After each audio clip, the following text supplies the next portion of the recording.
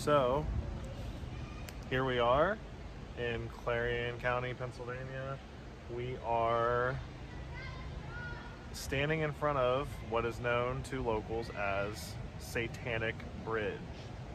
Now, the reason it's known as Satanic Bridge is, as you can see, there is a ton of graffiti all over it, and throughout the years, a lot of the graffiti has been satanic type symbols, upside down crosses, things of that nature. There's been a lot of weird stuff reported that has happened here. People disappearing at night when they go on the bridge. Supposedly, if you come down here at night, sometimes there'll be like some kind of satanic worship ceremony going on right in the middle of the bridge, and you know, like these hooded figures will come out from the woods and take you and sacrifice you. My guess is that the stories were started because of like the satanic panic rush in the 80s. It's my understanding that this legend has been around for a long time. Yeah, I mean, it's just a single lane bridge.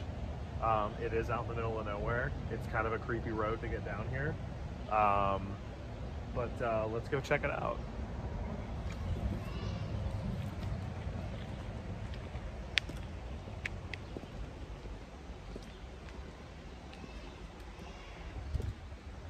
Yeah, so there's a lot of graffiti. You really can't make any of it out anymore. That one over there says I love pizza. Okay, so there you go. I love pizza. You know, not too satanic there. Satanic markings.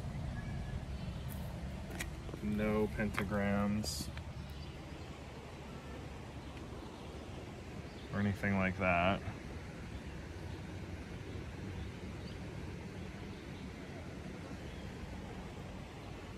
Let's walk over here.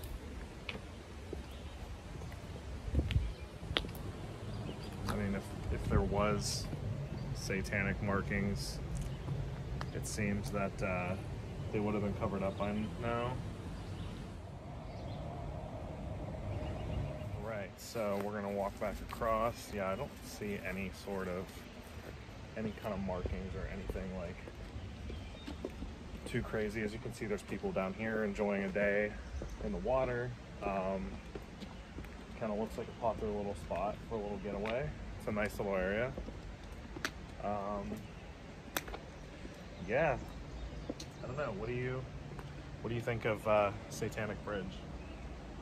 I think it's kind of creepy. I think the story is more creepy than the bridge itself. The story's pretty creepy, but I think in general, it seems to me like it's just a bridge that's covered in graffiti, and you know, people just still come here and spray paint and cover up other people's graffiti. So yeah, the story's creepy. The place, maybe at night, but in the daytime, definitely not so much. And check out the other side of the bridge from the outside. Let's see if there's anything we can see. Looks like this is where a lot of people come down to and maybe fish or swim or whatever.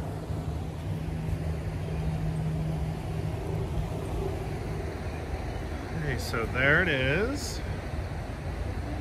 Yep, just some more regular graffiti. There's some graffiti on the rocks there. Little fire pit.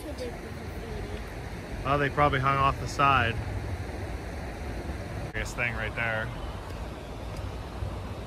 That graffiti right there.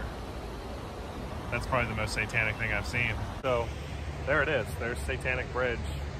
Like I said, it's not, I really don't see any satanic graffiti. I think it's just a story. I don't know if anybody that's actually come down here and disappeared or been kidnapped or whatever had, you know, Satanists sacrifice them on the bridge. But when I leave here, I'm probably just going to go myself and leave Channing here by himself, and then we'll see what happens. Maybe that'll change. So what do you think? No. Okay, I'm just kidding. All right, let's go up. Here it is from the opposite end, where we originally came in on that side of the road. yeah, it's not too hard to find. Like I said, it is like a single lane road for the most part. Obviously 2 cars can fit on it. It's just going to be a tight squeeze. I don't believe 2 cars would or should fit on that bridge, but I'm sure it's happened. Who knows?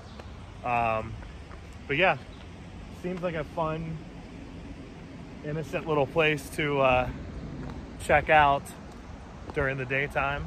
Again, maybe it's different at night. Maybe there is some fucking scary shit that comes out at night. Maybe there is some Satanists.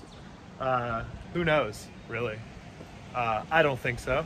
But, you know, that's how people die in horror movies. They doubt the legend, and then they come and they say it's not true, and then it happens to them. So maybe I'm just, you know, screwing myself. Maybe I'm setting myself up to be killed. So here we are. That's all we got this time. That's Satanic Bridge. Thanks for watching. Make sure to subscribe.